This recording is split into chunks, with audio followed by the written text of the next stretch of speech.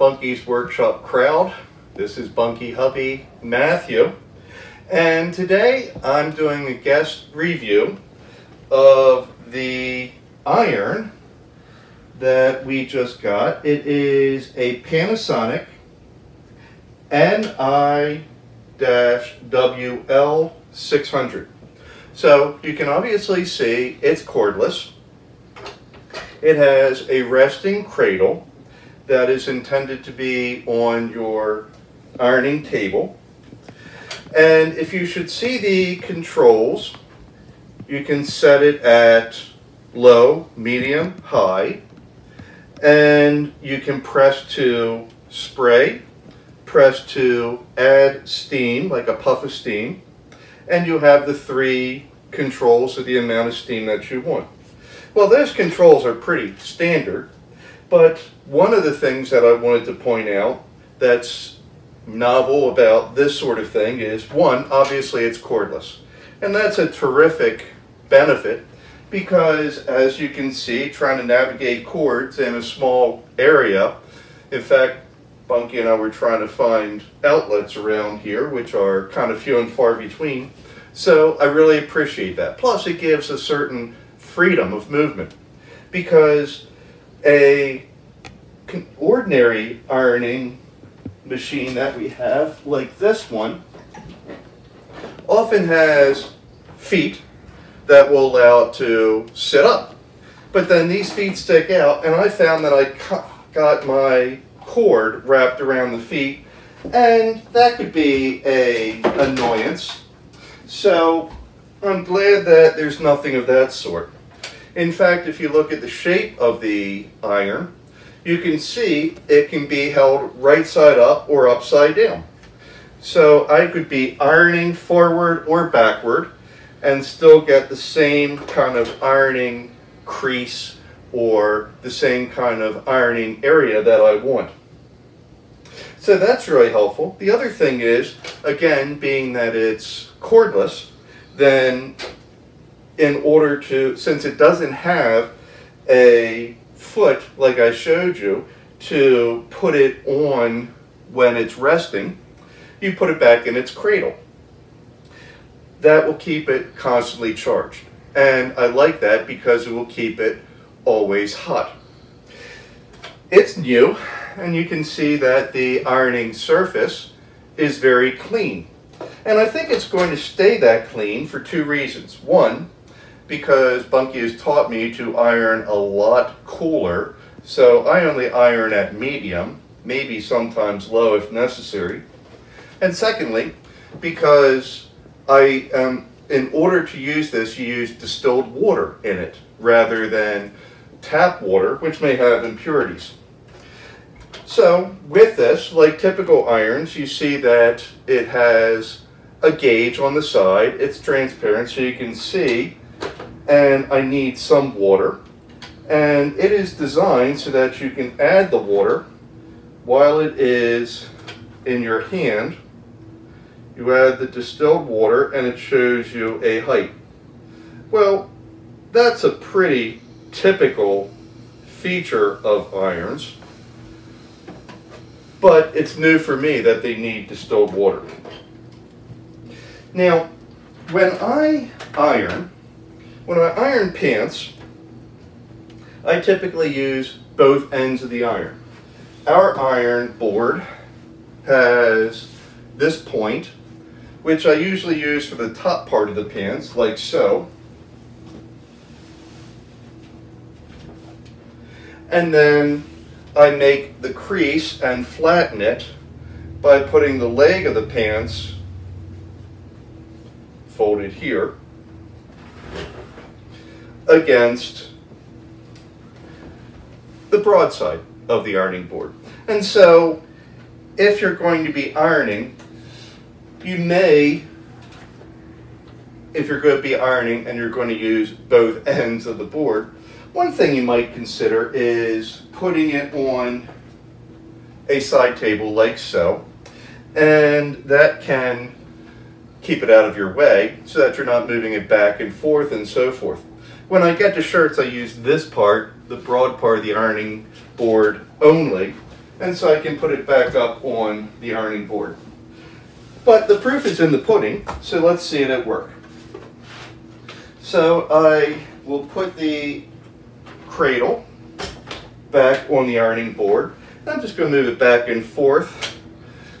Now I'm picking it up, and if you notice I'm holding it backward, but that doesn't matter because there's a point on the back so that I can put it back on the cradle and I don't have to keep turning it around. So there is a convenience for that. And I am ironing slowly so that it will work out the particular steam setting that we want.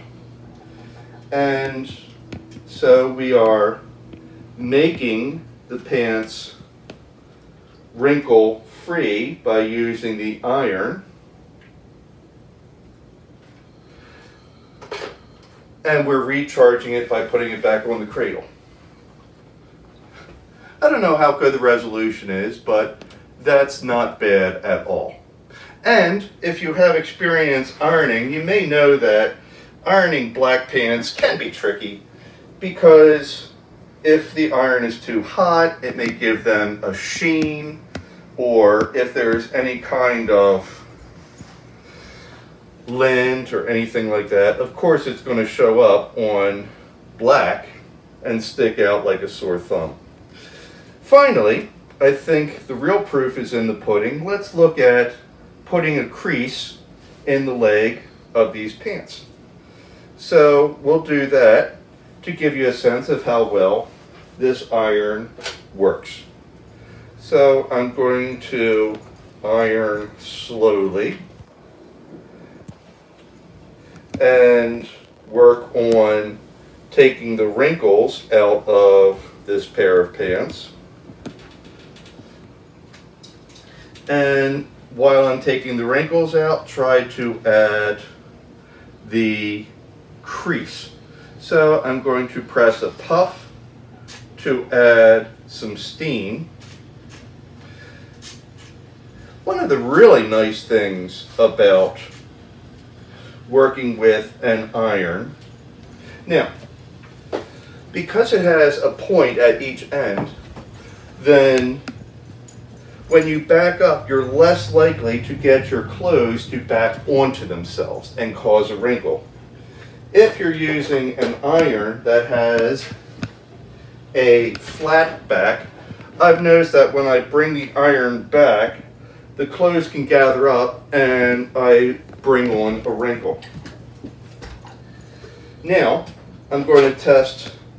I want to put a little bit of water, which sprays. You could see it was a considerable spray, and I'm going to use that to really flatten out this part of the pants.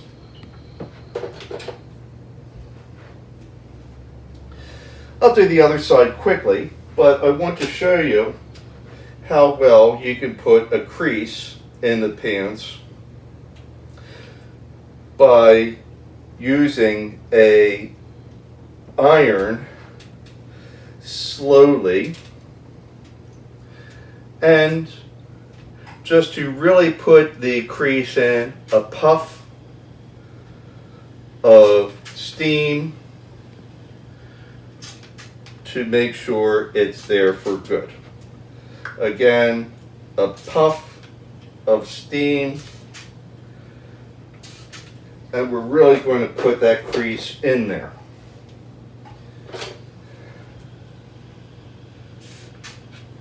It's got a broad surface, it's lightweight, and because there isn't any schmutz on the plate, then it's very smooth moving it around.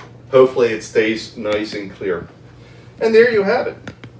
There is a really pretty nice crease in the pants, and I think you'll say this leg anyway is very nicely, I'm not going to give myself the compliment and say professionally, but certainly putting ironing on it makes the difference. You can see on the left side the ironed pants, and on the right side the pants without an iron on them.